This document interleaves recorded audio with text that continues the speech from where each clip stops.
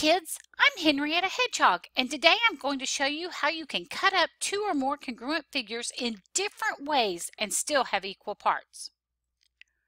These two rectangles are congruent.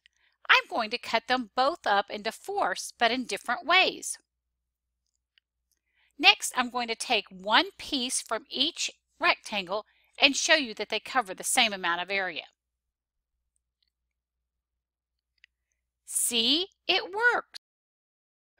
The keys are that the rectangles are congruent to start with, and I cut them each into 4 equal parts. That means that their two parts cover the same amount of area. Let's try it again with 3 rectangles. These rectangles are congruent, and I'm going to cut them each into 6 parts. Are the pieces equal? Well, I see that this pink one was cut into 6 equal parts, so it represents 1/6. And the yellow one is cut into 6 equal parts, so it represents 1/6.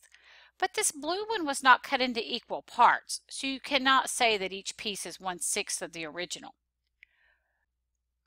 That means that the pink and the yellow pieces both cover the same amount of area. Let's try it one more time. These rectangles are congruent, and I'm going to cut them into thirds.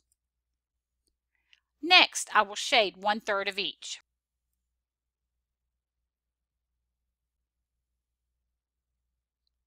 What do we know about these parts?